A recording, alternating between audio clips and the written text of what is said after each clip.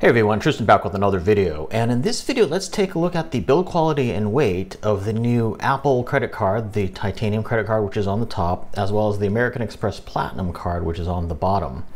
The Apple card is made out of titanium and the American Express Platinum card I believe is made out of a stainless steel, although there are some rumors that it is may be made out of titanium. American Express does make their Centurion card, which is the black card. That one is made out of titanium, and there is some rumors that they just plug that in through the same sort of process, and the platinum card may be titanium, but they don't advertise it as such.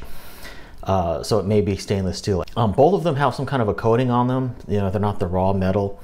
So the Apple card and the American Express Platinum have a coating on them. And I've put a little piece of post-it note paper here just to cover up the 4-digit security code on my American Express Platinum card. And I put an equal amount of paper on the Apple card just so that we're kind of playing with a level playing field here, although both of those little slips of paper did not affect the weight of the cards, pretty much at all. I won't show you the back of the Platinum card because that has my full credit card number, but I can show you the back of the Apple card. So let's see. Putting it on the scale here, you can see the Apple titanium card measures 0.4 of an ounce, so just under half an ounce, really pretty light. Now let's go ahead and compare that with the American Express Platinum card. And you can see on the scale it's kind of hovering around 0.6 of an ounce and 0.8 of an ounce. Now this scale has a accuracy of only 0.2 of an ounce. So, the American Express Platinum card probably weighs somewhere between 0.6 and 0.8, maybe 0.7 of an ounce. So it's definitely a little bit heavier than the Apple card for sure.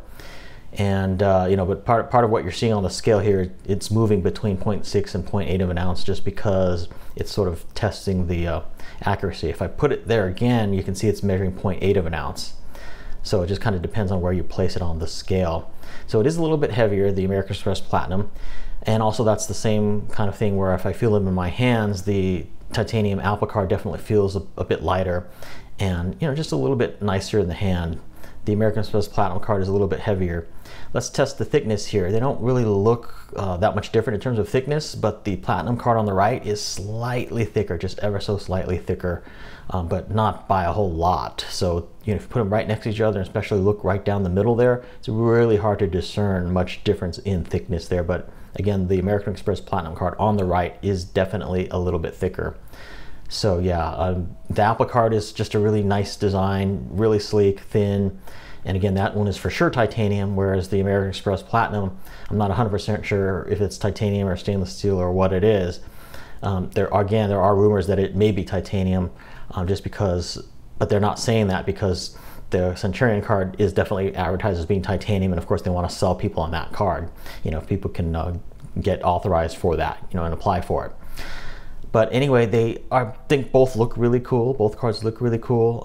Let me know in the comments, aside from the different, cash back offer and travel offer and points offer, let me know in the comments which card you think actually looks cooler. The American Express Platinum shown here on the top, or the titanium Apple credit card shown here on the bottom.